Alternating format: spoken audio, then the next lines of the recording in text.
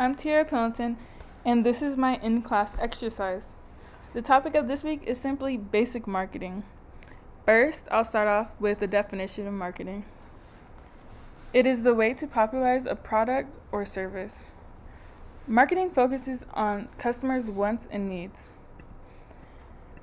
There are 4 marketing management philosophies, which are production, sales, market, and societal marketing orientation. Production focuses on the internal capabilities. Sales focuses on the belief that people will buy when an aggressive technique is used. Market orientation says that a sale doesn't need an aggressive technique.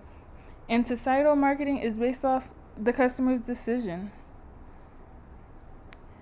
Something used through each business is strategic planning, which is important because you want to be organized and know what you're doing rather than looking clueless, especially in front of someone important.